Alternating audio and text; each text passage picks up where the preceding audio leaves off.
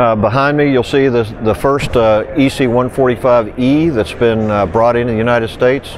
We're very excited about it. We're working on a marketing campaign with Airbus to move this aircraft around the country and up to Canada to demonstrate the aircraft and its new capabilities. Well, we first found out about the EC145e about a year ago on a visit to Donauwörth, Germany. I go over there once or twice a year just to keep track of what the developments are and talk with them about our products. So we found out about the 145e, one of those trips, and we've been working with Airbus for that past year in developing a marketing plan for this aircraft. And essentially what is so unique about this is as the industry has gone more technical and more sophisticated with more heavier and more complicated equipment, this aircraft drops us back into a very simple, very good product for a utility VFR market.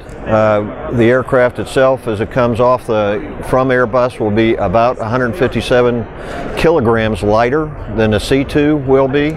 It's the same engine as the C2, same drivetrain as the C2. Everything is identical except that it does not have the IFR avionics that go along with the C2.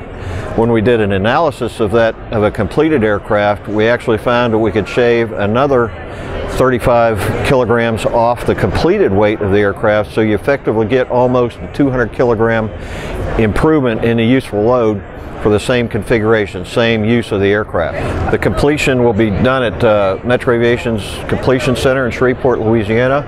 We plan on putting it into a light EMS configuration along with a light law enforcement configuration with some utility seating to kind of demonstrate to the different users in the market the capability of the aircraft. We are working very hard. We actually believe we have 2 confirmed sales of the aircraft at the show with a lot of interest both in South America, the law enforcement industry in the U.S., and we've just scratched the surface on this particular model.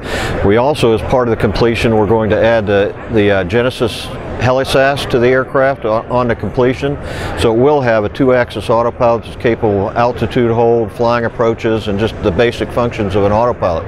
So it'll still have the capability of an autopilot, just not the certification of IFR. One of the big things is we're planning to work with Airbus to request that this aircraft be completed at their Mississippi plant, so it will be there'll probably be 2 paths for the aircraft, one out of Germany, type certificated out of Germany, and one built under license out of the Mississippi plant for Airbus. Yeah, we have the country's first T2 in our shop for completion. It's actually on display at the Airbus booth. That customer is Dare County in North Carolina. That again, we're updating all of our STCs for that aircraft. It'll be an EMS aircraft. We're real excited about that and plan for certification in June on that model.